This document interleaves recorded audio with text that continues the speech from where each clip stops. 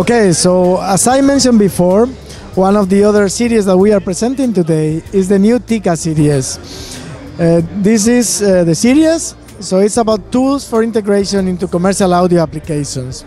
So in this case, we are presenting like 12 new products.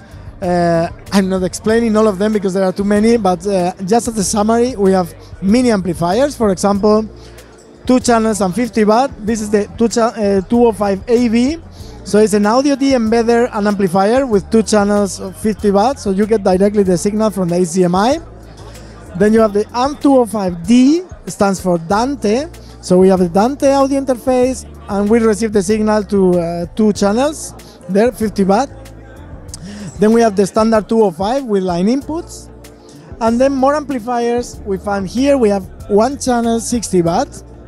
This includes a toroid transformer inside, so we have 60 watt at both 4 ohm, 100 volt and 70 volt. And for example, for those applications where you need to use 100 volt lines but you have still low impedance amplifier, we have these transformers, because sometimes you can find in the market those toroidal transformers inside. People sell them like separate items. We prefer to make this box directly with easy to use connectors, so you have the low impedance inputs and then all the outputs in both 25 volt, 70 volt and 100 volt. We have 2 models. Then we have a message scheduler, so we can create calendar events, trigger events with GPIs. This is our MSMP. And then we have another amplifier here down. This is the AM403, it's 4 channels, 30 watt per channel, quite compact. The advantage is that you can install this kind of mini boxes on a desktop, but also under a table or even in a rack mount. And if you install 3 of these together in a rack, we are talking about 12 channels in only 1 rack unit. That's quite cool because there are 3 separate amplifiers, so you are providing passive redundancy, so it's better not to have everything in only 1 amplifier.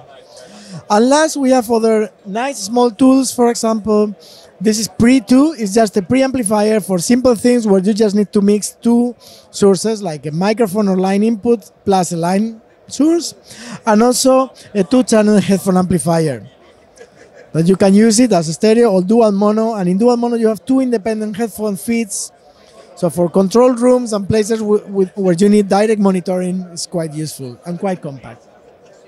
And then, of course, we have the Dante audio interfaces that we mentioned before, DO44, DO22, and DO04. And that's it from my side. Thank you very much, and see you next year.